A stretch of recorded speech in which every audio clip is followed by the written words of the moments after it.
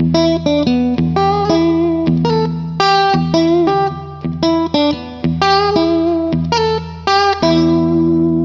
welcome, and first and foremost, happy hoodie weather. Love this time of year. Little shameless plug. I'm wearing my hoodie now. You can get that over at my website, waltzkitchentable.com. It is the holiday season. Nudge, nudge, wink, wink. Also, check out what else is going on my site. Would love for you to, check in, say hello. Love when you love a good chat. And also, I can't deny or I can't forget Live Rishi. These guys make high quality CBD product. They've been supporting the show for years. It's easy for me to talk about because I use it all the time. Just played in a basketball tournament, and that kind of shape I am not in. I am more of a gym rat, but it was for a great organization to help raise money for cancer research. So I love to participate. And my body said, what the fuck are you doing? But had a great time. Always good to break a sweat, talk shit all day long. And but get back to it, Live Rishi. So my body's was a little beat up. Got some Rishi rub. I have some. Use it all the time. It works wonders. You want to chill out, relax, and have a good night's sleep, check out the tincture. My favorite is 1,000 milligram. Put a little under that to your tongue. Boom. You're fast asleep. Holidays are here again. Don't forget, makes a great gift. You know somebody that needs that or enjoys that product as well. Jump over to liverishi.com. Use the code word table. That's going to let them know I sent you, and you're looking at 50% off. Perfect time to check those out. Get a holiday gift or for yourself. I need to stock up myself after that damn basketball tournament. Dan, I love you, but fuck. Whew. Anyway, so you're wondering what the hell this is off the cuff? Well, it's me, this microphone, y'all listening, whatever's on my mind. I don't have any notes. I'm just freeballing it here. And I appreciate you listening. Take what you want, leave the rest. And I got a handful of things I want to talk to you all about today that's been on my mind. And the reason I call this episode is It Takes a Village, because that's exactly what it does. All this macho bravo bullshit that lone wolf and all that. But if you really know the story of the wolf, go ahead and Google that. I don't need to get into that. It does take a pack. You know, I believe we are mammals and predators at the same time. You know, that's what we are built as humans, you know, to gather and hunt. And we need a village or a clan or a pack, or use whatever word that you want to use. But I'm going to stick with village today. And me personally, I have a couple examples that I'm going to give you. And the reason I'm bringing this up is take a look around at the people in your inner circle. That how much do they help you? Have you said anything lately that, you know, hey man, I appreciate what you do. Hey, you know, thanks for looking out. Have you said any of that? Or you take that shit for granted like most of us? My eyes were brought wide open, and these couple stories I'm going to tell you, excuse me. And I was just kind of throwing this out there to make you think. And that's what I'd like to do, because good conversation is how we get things moving in the right direction. If we don't talk about it, then it doesn't get looked upon.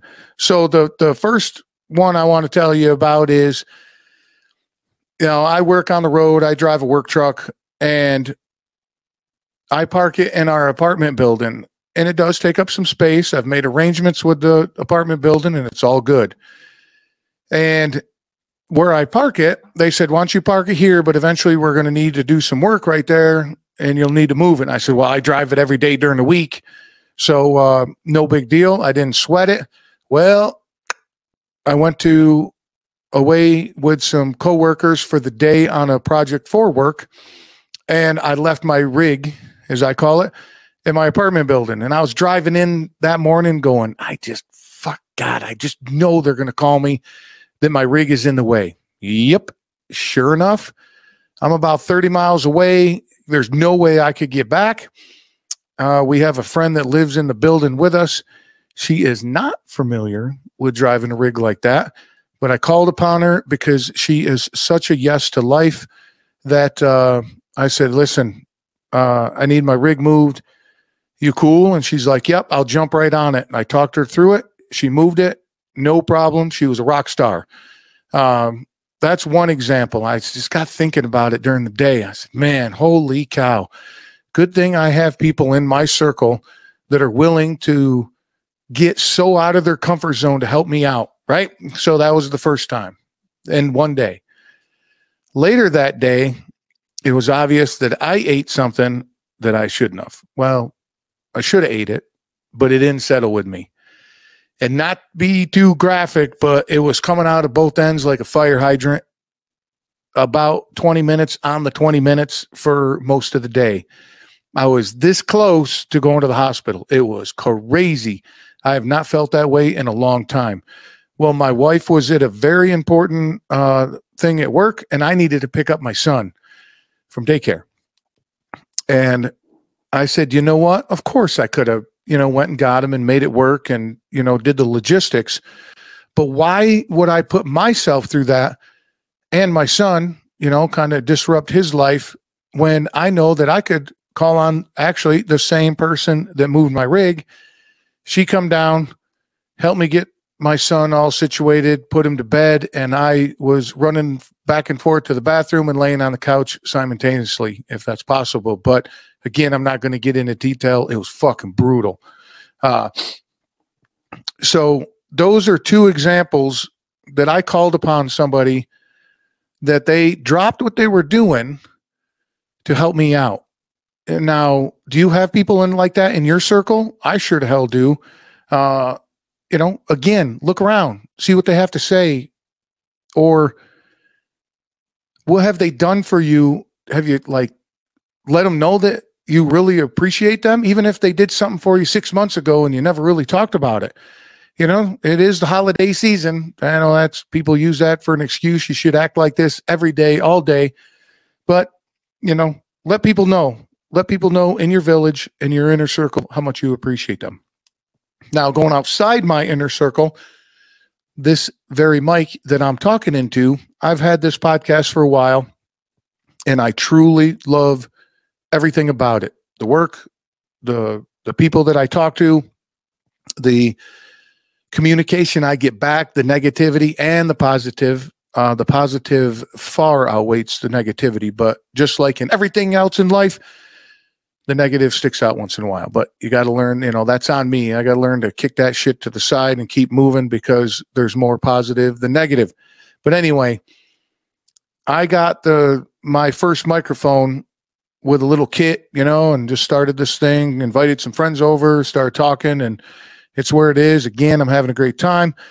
Well, then the audio started kind of sounding like shit. And if you've been listening to me for a while, I was involved with a video and photo production company, and I know how important audio is, and it was really bothering me. And I sat there and I would edit, or I would record knowing that the mic was fucked up. And I'm like, what the hell am I doing? Why am I not getting a new microphone? Well, when I looked into it inside, I was like, because I don't know what I'm talking about. I don't know what kind of gear to get. So I'm involved with a podcast group that I cannot say enough good about. This guy, Travis, runs it. It's called Poddex. I'll have the link in the show notes. If you're in the podcast business world, interest, anything that has to do with podcasts, check this guy out. The group is fucking amazing. So I jump in the group. Hey, man, this is what I'm looking for. This is my budget. This is my setup. This is what I need, or, da. People just started kicking it over to me. Hey, try this one, try this one, try this one. And I broke it down to a couple, and then sure enough, they said, yep, that's the best value that we know about. And I said, cool. Spent the money, got this mic, and I could not be happier. So, there's just a few things that happened to me recently that I realize that you can't do all this shit by yourself, right? I mean, I have my logo or my saying that says the shit ain't going to lift itself, right? But you can't do it yourself. So look inside your inner circle, in your village, or your posse, your gang, your clan, whatever you want to call it, as long as y'all help each other out and it's all cool. That's what we're looking for. So tell everybody you appreciate them, and I bet you they return the favor. Now I'm going to get you out of here because I know you got shit to do, but don't forget, before you take off, jump in the show notes and check out liverishi.com. They got a brand new website, which is beautiful. And let them know I sent you by using the code word table. And I would love for you to get onto my website, waltzkitchentable.com. I'm doing some blogging, which I'm having a really good time. I enjoy that very much. Never thought I would. Never thought of myself as a blogger or anything in writing. I like to do this vocally. But I'd love for you to check that out.